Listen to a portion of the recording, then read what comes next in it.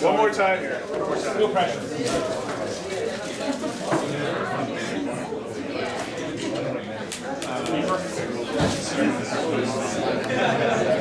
Brett. Is it stuff? Yeah.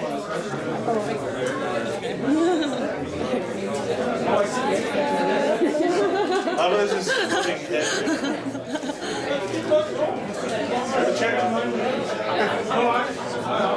All right, if I could have everyone's attention, I think we can actually try to get this shindig underway. So thank you all for coming to the PhD defense of Brett Favaro. And the title of his thesis will be Can Fishing Gear Protect Non-Target Fish? As a question. Design and evaluation of bycatch reduction technology for commercial fisheries.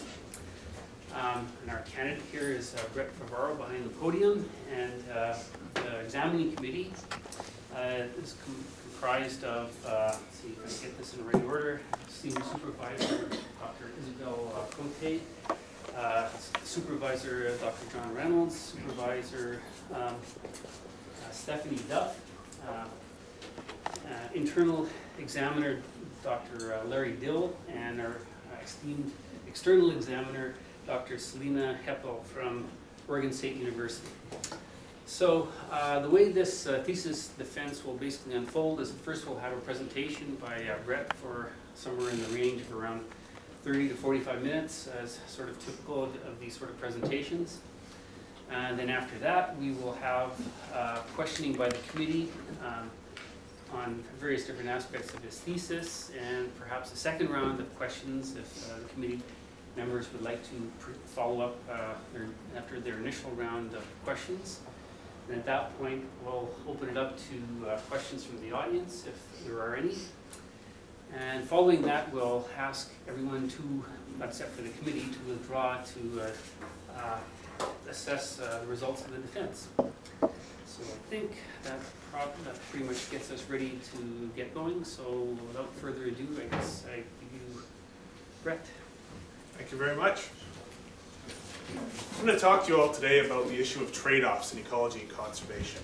And nowhere is this issue more profound than in commercial fishing. So commercial fishing is all about the process by which we go out and we pull organisms from the water for our own use. And we're always trying to balance the need to do that with the need to leave things in there to ensure sustainability. Now, it wasn't always like this. For most of history, we had trouble getting things out of the water in the first place, and the goal was always to find a way to increase the amount that we catch from the water, basically per unit effort that we put into it. We're not well adapted to take fish out of the water. It's all to do with, our ability to do so is entirely dependent on the technology that we use. Now over time, our technology got a lot better, and we reached the point where we could very easily pull out large volumes of sea life at very little effort put into it. Now predictably, as population increased, this caused the problem. This graph simply shows the global production of seafood, and what we see is from 1950 until today, it increased and increased until it flattened out in the 90s.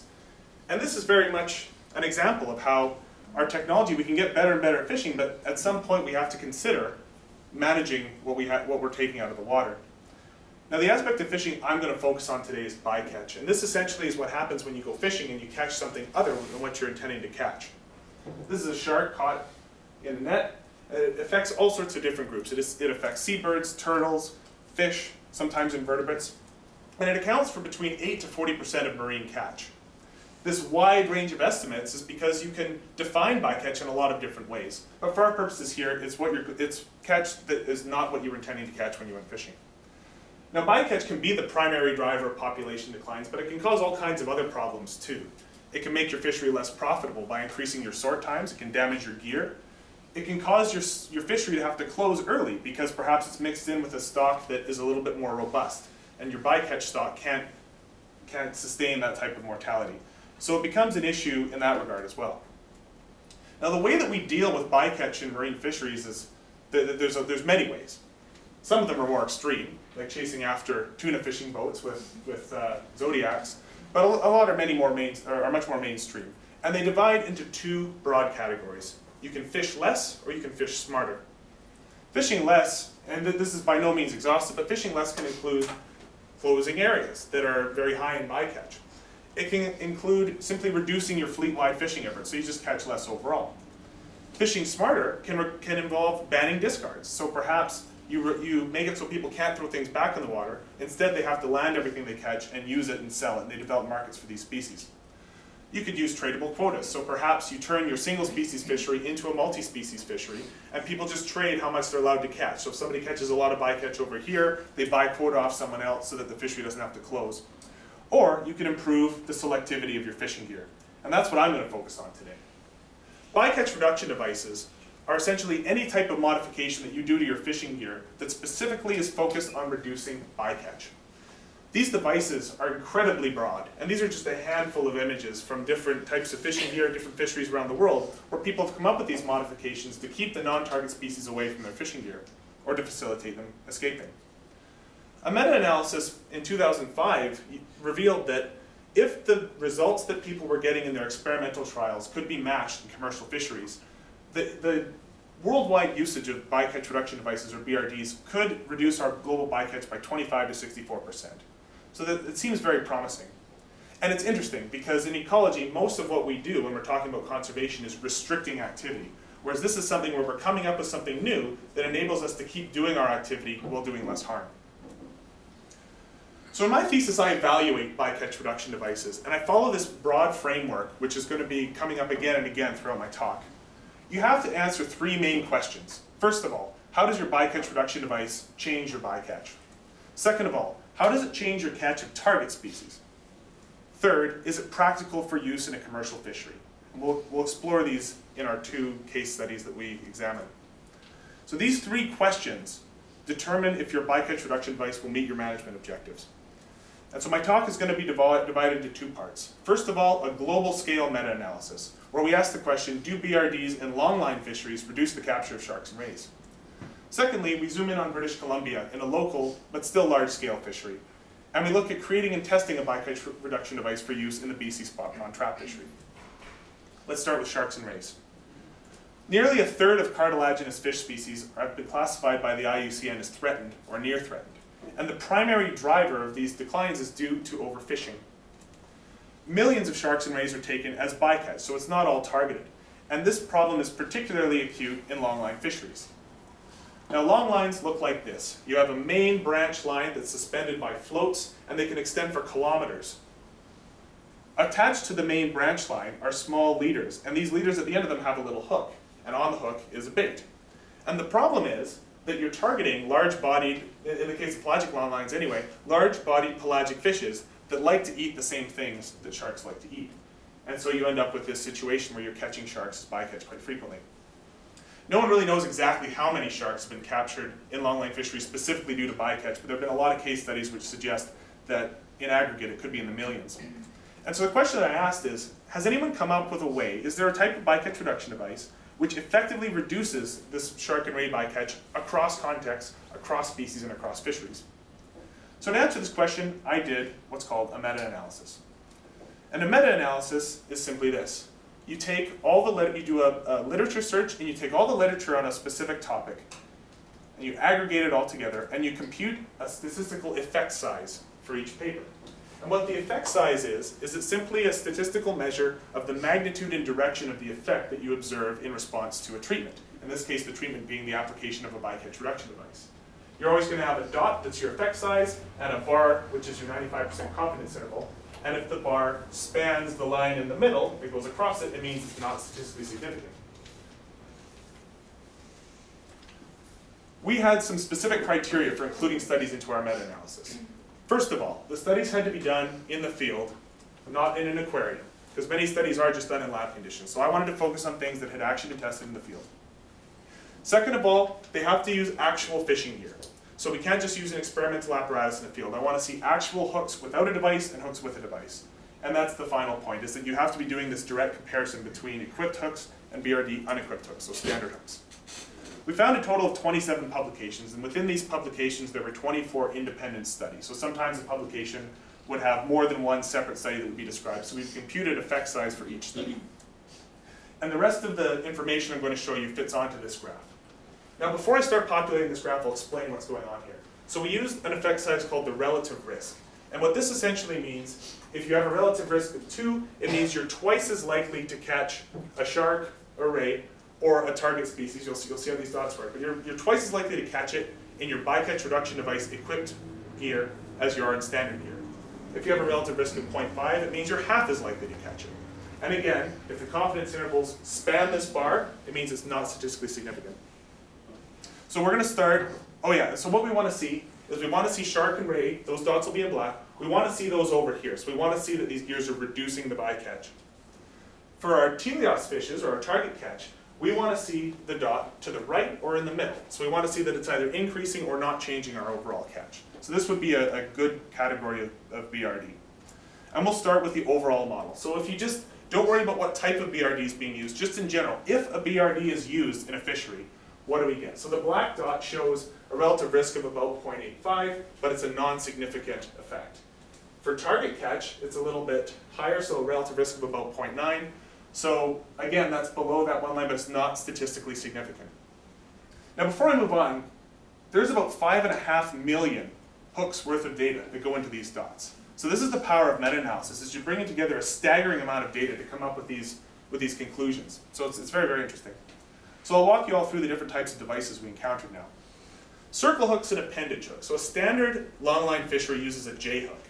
These circle hooks and appendage hooks are designed, the circle hooks are meant so that it's harder for the animal to bite down onto the hook. And it also promotes hooking in the jaw. And I'll expand more on that later. It's better than being hooked in the gut, so it promotes survival as well.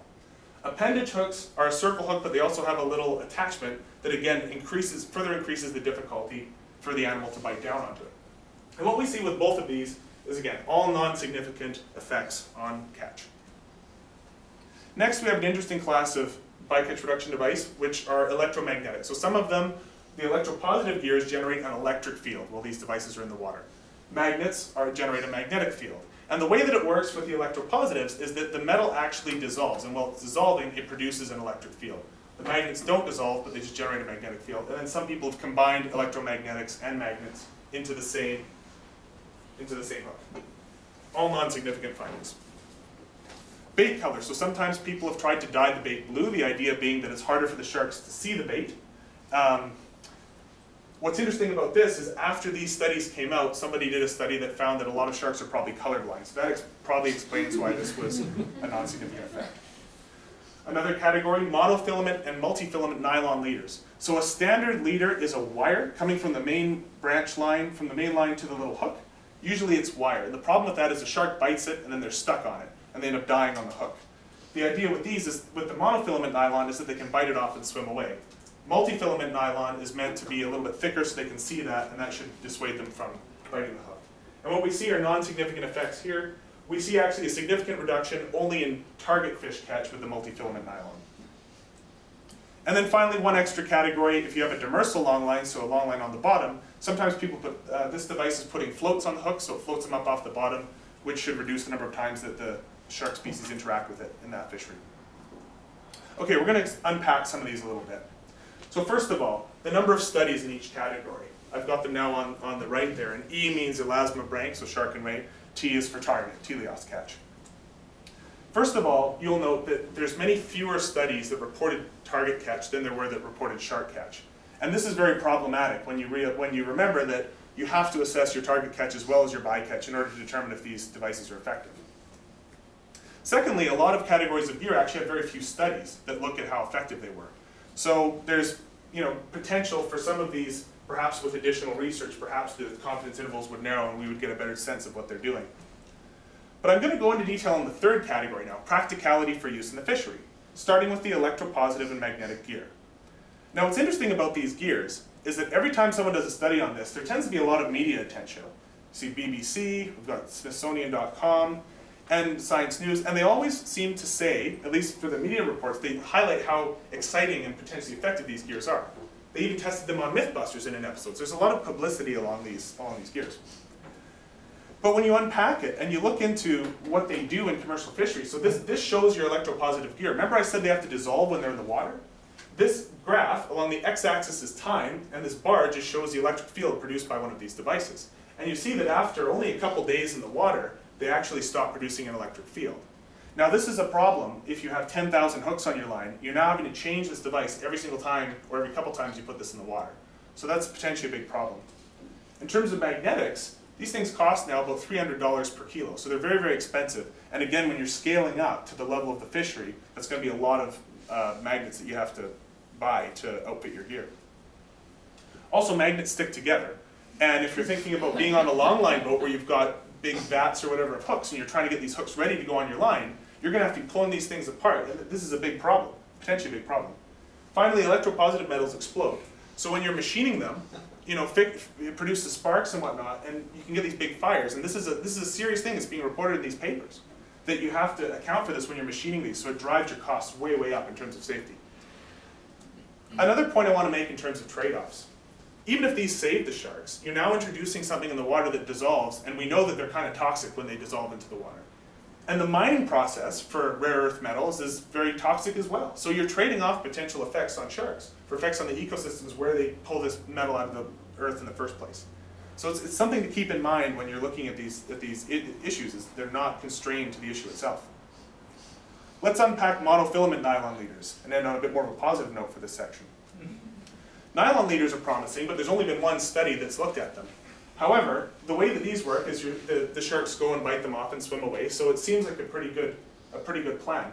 The problem is that those hooks are now in the shark, and so when they swim around, there's been some documented effects. Even though these hooks might be in the jaw of the shark and not the gut, you can still get infections at the point of puncture, and so this is something that has to be looked at a little bit more to understand what the consequences of that could be. One more, circle hooks and appendage hooks. So I don't want to write these off. Just because they don't keep the sharks off the hooks, they're very good at keeping sea turtles off of the hooks. And they're also very good at promoting, as I said earlier, jaw hooking, as opposed to being hooked in the gut of the animal. So there's all these other sort of aspects to this that are not necessarily captured in a simple measure of whether you're catching or not catching the animal. To conclude this section, we found that most bycatch reduction devices do not reduce elasmobranch bycatch. Furthermore, we found that target catch is inadequately measured in many studies, and this really has to improve. Thirdly, electromagnetic bycatch reduction devices are impractical, and I argue that their problems are inherent to the design of the gear itself. An electropositive device has to dissolve. That's how it generates its field. You can't just design around this. Magnets have to stick together. That's what they do. So I'm going to make the controversial recommendation of actually not throwing more research at this potential topic. I think there might be other more promising ways to solve this problem. Finally, at this point, there's no silver bullet for reducing shark and ray bycatch, at least through gear modification alone. Let's change scales here and talk about the BC spot prawn trap fishery. So this is a spot prawn. It's a delicacy here, and right now, actually the fishery just opened here in BC, and you can buy these down at the dock. They're a very interesting animal because usually when people associate prawns and shrimp, when they think about the conservation status of these fisheries, you hear about the trawling and farming and all these issues that create massive ecological destruction. But this fishery employs traps. You can't really see it on this image, but you can certainly see it here. It uses trapping gear to catch the prawns as opposed to trawls or farming. This gear has resulted in this fishery being endorsed by Sea Choice and OceanWise as being a sustainable gear because it produces low habitat destruction, and the idea is also it produces low bycatch by weight. Some more facts about it. This fishery is worth between $20 to $45 million annually. It's active between May and June, usually for about 60 days, and it's managed to a target catch per trap. So you don't get a quota for prawns. You can keep fishing until there's so at the beginning of the fishery there will be lots of prawns in your trap, and as the fishery progresses, the stock will be depleted until the point where there's a small number of prawns per trap. At some point, they cut it off and the fishery closes. This will be important later on. There's about 200 boats in the fleet, each boat with 300 to 500 traps.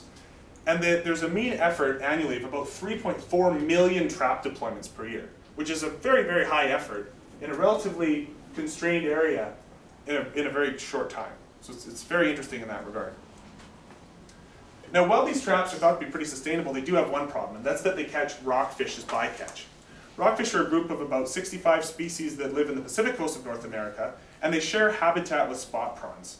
Most species are groundfish, so they live in pretty deep water. Prawn traps are down about 100 meters, and a lot of rockfish live down there as well. And the problem is when you pull a rockfish up to the surface as bycatch, its swim bladder explodes, its eyes pop out of its head, and its discard survival is thought to be very, very low as a result. We care about rockfish because their populations are depleted due to overfishing. They're very long-lived. The oldest one that's been seen is estimated at an age of 205 years. And as with any species with a long lifespan, it means they have a late age of sexual maturity. Recruitment is highly variable, and we still don't fully understand what results in a good year or a bad year for rockfish stocks. And we have this interesting problem where fecundity and larval quality increase with maternal age. So those big old rockfish that we like to eat when we target are also the ones that are best equipped to populate the next generations of rockfish. Another layer to this story is the rockfish conservation area. So as a result of this depletion, Department of Fisheries and Oceans instituted this policy where they would put aside everything in this map that's red. These are all rockfish conservation areas. And these are essentially partial closure areas where you're not allowed to do certain things that are thought to harm rockfish. And the quote in the book says, within RCAs, inshore rockfish are protected from all mortality associated with recreational and commercial fisheries. Now within these areas, you are allowed to fish for prawns. And so this was something that caused the prawn fishery several years ago, before I started in 2008, to start to try and approach people to figure out how they can tackle this bycatch problem before somebody gets concerned about them potentially not being able to fish in these areas. Now I'll note that there's several other things you can do in these areas as well, including trawling for groundfish. So let's look at the extent of the problem in the fishery. So before we go much further, one of the first things that I actually did when I approached this was ask the question, how extensive is this problem in the fishery? And so we used fishery independent data collected by DFO and found that there's between 3 to 39 rockfish per thousand traps that are deployed, and that trajectory has been upward over time. This, in companion with another paper that was published where they looked at data collected within the fishery, they found 1 to 8 rockfish per thousand traps, coming out to a total estimate of 20 to 40,000 rockfish per year. But I note that was with only 1.5% observer coverage in the fishery. And there's extensive research to show that when observer coverage is low, you tend to underestimate your bycatch in fisheries. But regardless of whether this affects whether people might consider this a population level problem, it was certainly a problem to managers because you've got this fleet that's fishing very intensively in these areas where it says you're not allowed to affect rockfish. So our next step was to develop and test better fishing techniques for this fishery. Now anytime you're trying to do this, you want to find the differences between target and non-target species and exploit those differences. Differences could be morphological. So for example, a sea turtle is much bigger than a shrimp, so it's very obvious that you could sort based on size. Could be behavioral. As a trawl net's coming, perhaps one species likes to swim up and the other one swims down, so you can make an escape panel that takes advantage of that. Could be spatial or temporal, so you simply don't fish in areas that produce high bycatch rates.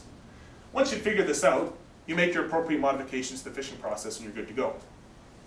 I want to take you on board a prawn fishing boat. So this is us approaching, that's a fishing boat right there, and we're on a little Zodiac going out to measure and look at the bycatch that they're experiencing on their vessel. And this is what it looks like when you're fishing for prawns. So you've got a big winch here, it's pulling up the line, and that guy's going to take the prawn trap off the line in a second. Okay, puts it down, sorts it. Watch how quickly he deals with the bycatch. Right, that's how long it takes. Okay, when you set the gear, the boat runs along the surface and basically the line trails out the back of the boat. And you stand there. This is the most dangerous thing on the boat. So there's a line whipping down the middle of the vessel right now. So this is where I was always trying to stay out of the way, right? Because it can loop around your neck or whatever. It's not good. So he's standing there, he's going to clip a trap to the main line, and he's just going to push it off the back of the boat. You'll see it right there. There it drops. So I'll move on. There's some constraints too, though, if we're going to build a BRD for this fishery. The devices have to be durable. We can't have them falling apart every deployment or nobody's going to want to use them. They can't really change the fishing process, so you want to have minimal training for the fishers so that they are using these properly. And you don't want to have a very high implementation cost either. So you don't want them to have to potentially rebuy all their traps if you can avoid it. So we'll take you through a prawn trap so you get an idea of what you have to work with when you're approaching this problem. So this is a prawn trap here. Okay, it's pretty light. And it's very simple. There's only 4 parts. There's a frame, there's an opening that's 3 inches in diameter, or 7.6 centimeters. You've got a bait can in the middle, and basically you've got your strap here, which is used to close or open the trap. So there's not a lot of parts to work with on this.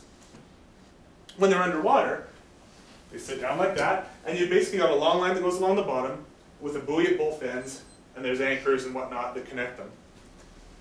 And so I'll show you what I came up with. So first of all, the simplest thing to change on the trap is just to change the size of the opening.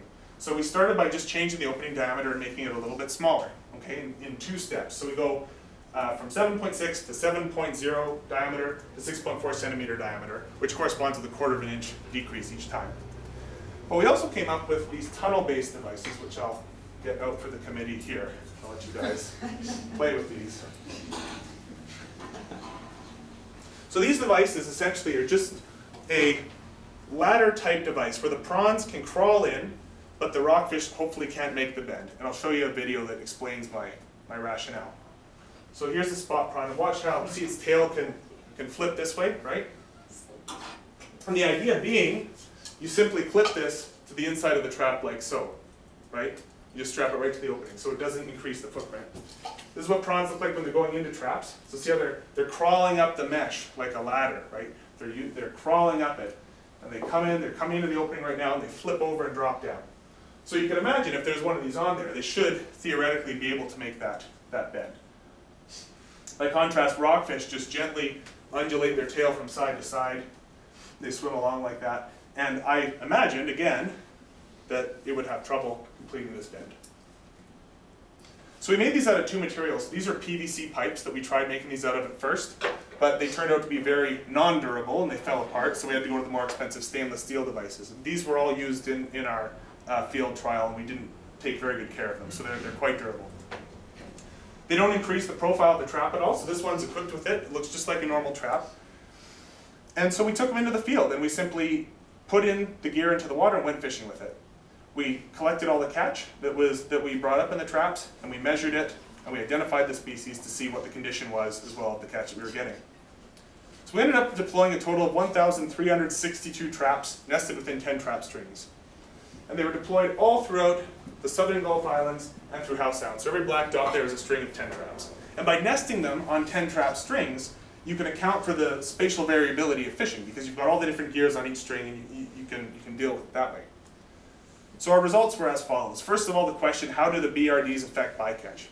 Well, aggregating together all the ring-based devices, so this control and the slightly smaller ones, we caught a total of 6 rockfish and 723 traps, corresponding to a rate of 0.008 rockfish per trap. Now remember that the commercial rate's 0.003 to 0.039, so that's about comparable. In the tunnel-based devices, we caught no rockfish. Now that's good, that's what we wanted, but it's not entirely convincing because you're dealing with such small numbers of fish. So our next step was to look at all the fish that we caught in the traps and see what happened with those. And what we found was essentially this. So this is just the fishing count, this is the fish catch rate per trap, right? We've got our control, our smaller openings, and we've got our tunnel-based devices.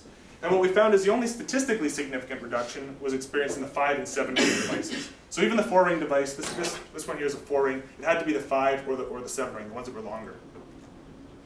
Furthermore, we looked at the body size of fish. So usually when you think about fish size, you think about the length. But length actually isn't the limiting factor with traps. What it is the body depth, because they're trying to fit in this little circular opening. So we measured the body depth of all the fish caught in the trap, and we found again, the only devices that experienced a reduction. So the way this works is the blue line is the mean, okay, the mean body depth.